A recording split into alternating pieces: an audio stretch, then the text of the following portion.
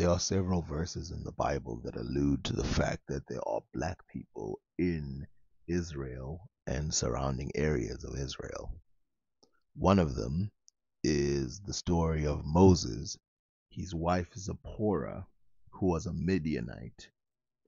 The Midianites are in Saudi Arabia, somewhere closer to the Israeli settlement areas. Now, why does this matter? Well, it's because this Midianite woman in the Bible is said to be an Ethiopian. And as you can see with this 15th century painting, the people had clocked it down. Now, there's two ways out of this. Some people suggest that Moses had two wives, Zipporah and an Ethiopian, but there's no proof of this, which means the only solution is that Moses' only wife was an Ethiopian. Numbers 12, verse 1. Miriam and Aaron began to talk against Moses because of his Cushite wife, for he had married a Cushite. Has the Lord spoken only through Moses? They asked. Hasn't he also spoken through us? And the Lord heard this. Now Moses was very humble, more humble than anyone else on the face of the earth. At once the Lord said to Moses, Aaron and Miriam, come out to the tent of meeting, all three of you. So the three of them came out. Then the Lord came down in the pillar of cloud. He stood at the entrance to the tent and summoned Aaron and Miriam. When both of them stepped forward, he said, listen to my words. When a prophet of the Lord is among you, I reveal myself to him in visions. I speak to him in dreams. But this is not true of my servant Moses. He is faithful in all my house. With him I speak face to face, clearly, and not in riddles. He sees the form of the Lord. Why then were you not afraid to speak against my servant Moses? The anger of the Lord burned against them, and he left him. When the cloud lifted from above the tent, there stood Miriam, leprous like snow. Aaron turned towards her and saw that she had leprosy, and he said to Moses, please, my Lord, do not hold against us the sin we have so foolishly committed. Do not let her be like a stillborn infant coming from its mother's womb, with its flesh half eaten away. So Moses cried out to the Lord, O God, please heal her.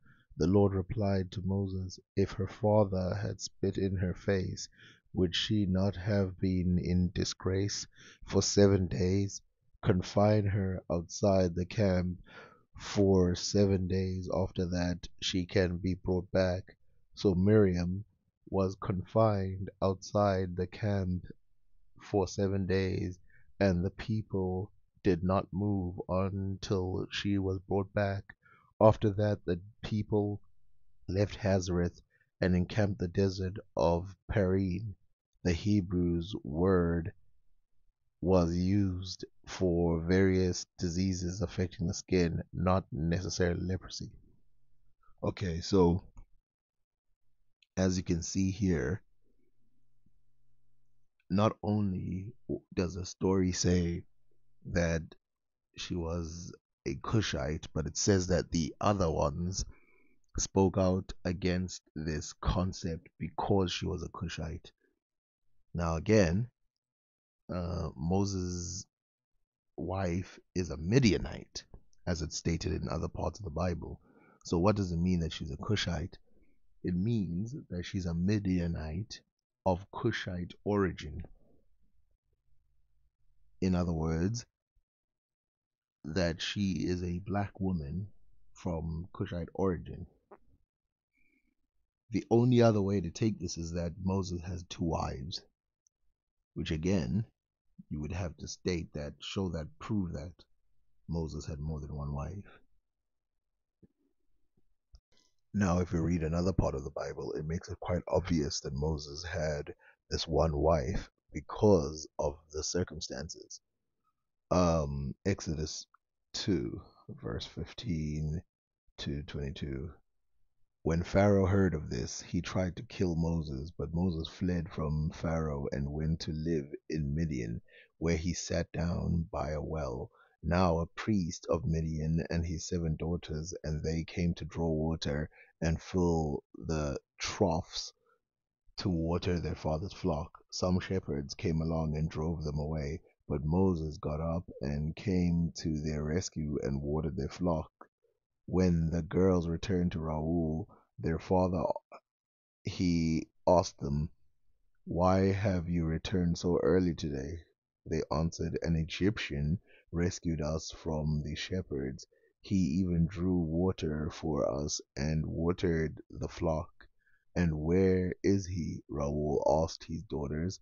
"Why did you leave him? Invite him to have something to eat." Moses agreed to stay with the man who gave his daughter Zipporah to Moses in marriage. Zipporah gave birth to a son, and Moses named him Gershom, saying, "I have become a foreigner in a foreign land."